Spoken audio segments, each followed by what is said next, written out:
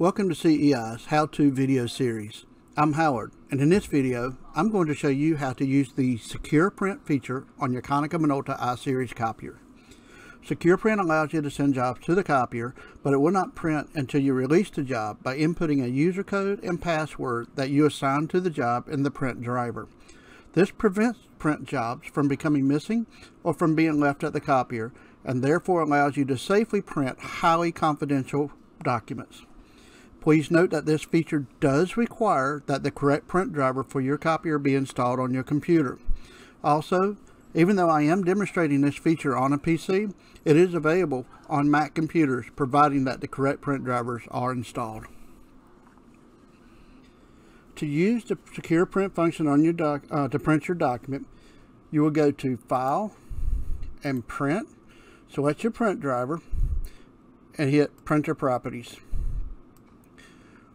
From here, make any settings that you desire to make. They will be held in the job, so when you release the job, all your settings are there. You don't have to do it at the copier.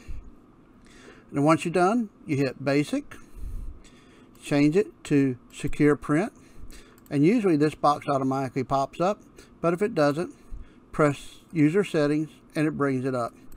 Input your ID and input your password. You can use a maximum of 64 digits on the password. On the ID, I recommend using your initials, and be careful, it is case sensitive. Once you're done, hit OK, and then hit OK again, and hit Print. And the job is now sent to the copier. So we will now go to the copier and I'll show you how to release the job. So to release the print job from the copier, from the main menu screen, select the Secure Print button,